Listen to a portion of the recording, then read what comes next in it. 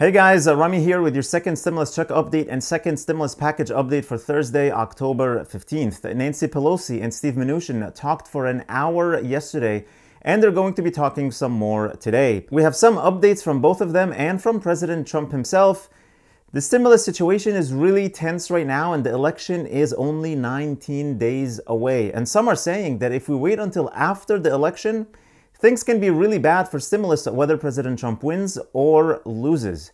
But he said he's ready to sign a deal. So let's talk about that and much more. Just please hit the like button on the video, subscribe to the channel if you haven't already so I can keep you up to date with everything regarding the second stimulus check and stimulus package, plus more money and finance news. I'm pretty sure all of you saw the super intense interview between Nancy Pelosi and Wolf Blitzer on CNN the other day.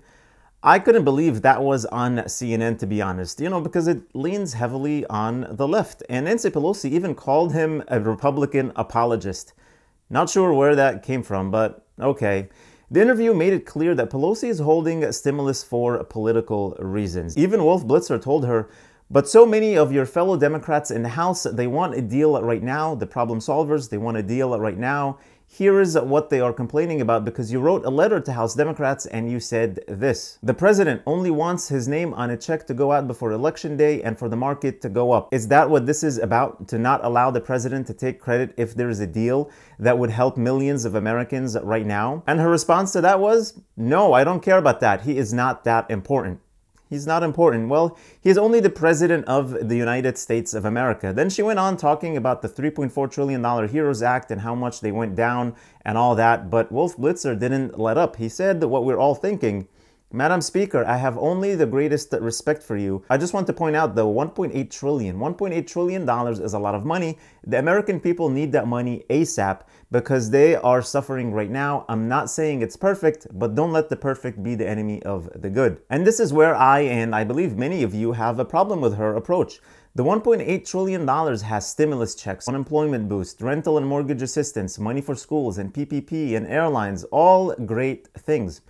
So yeah, the American people would rather get that right now than wait for what Pelosi is trying to perfect. Then last night, President Trump tweeted saying Nancy Pelosi couldn't care less about the American people or the great American worker. She should approve needed stimulus now. Most other Dems agree. Republicans are ready to go. I am ready to sign. The part that's a bit of an overstretch here in this tweet is that Republicans are ready to go. We know that many Republicans are opposed to a stimulus deal, but again, if the House and the White House agree and the Senate has a bill and they actually vote on something in front of their eyes, then maybe we'll get the 13 Republican votes that we need to pass this thing. Also yesterday, Steve Mnuchin was interviewed, and when asked about how things are going, he said, the president and my first priority would be there's about $300 billion that was approved in the last CARES package that we haven't spent. We need authority to spend that money. So our choice would be to immediately use that money for small business, for more PPP money, second payments, use it for airline workers, use it for kids and to support jobs so we can get that money into the economy quickly. The president will also like to send direct payments to hardworking Americans quickly. That's, I'm sure, stimulus checks. There's a lot of areas in here that would have enormous bipartisan support if it could be passed out on a standalone basis. But the Speaker and Senator Schumer have insisted on an all-or-nothing approach, so we've been trying to negotiate in good faith a comprehensive package that would include a lot of things. It would include money for testing, vaccines, kids, jobs, healthcare. There are certain areas we got a lot of progress on, and certain areas we still have more work to do.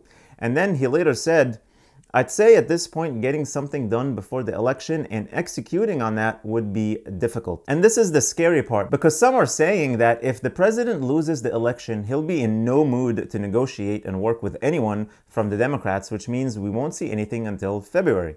On the other hand, if he did win anyway without needing a stimulus package to help him win, then he may not be in such a rush to pass something and can put more hard lines against the Democrats because he'll sort of have the upper hand in the negotiations then. So it's kind of a double-edged sword here to wait until after the election. What do you guys think? Is there any chance of something getting done before the elections? Let me know your thoughts in the comments below.